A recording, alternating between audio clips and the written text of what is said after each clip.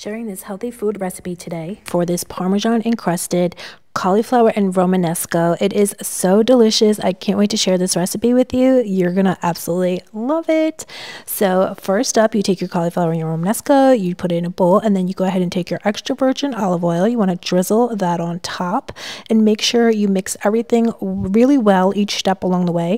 You go ahead and put some veggie Parmesan cheese on top. So this is vegan Parmesan cheese, and then I put my herbs, which are basil and oregano, and then a little bit of sea salt. Mix everything really well and let it sit for about 10 minutes.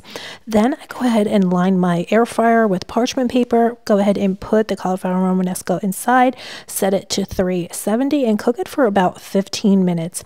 And there you are, it's done. I do sprinkle some more Parmesan cheese on top, but you guys, this is so delicious. It is healthy, vegan, keto. It's delicious and so good for you too.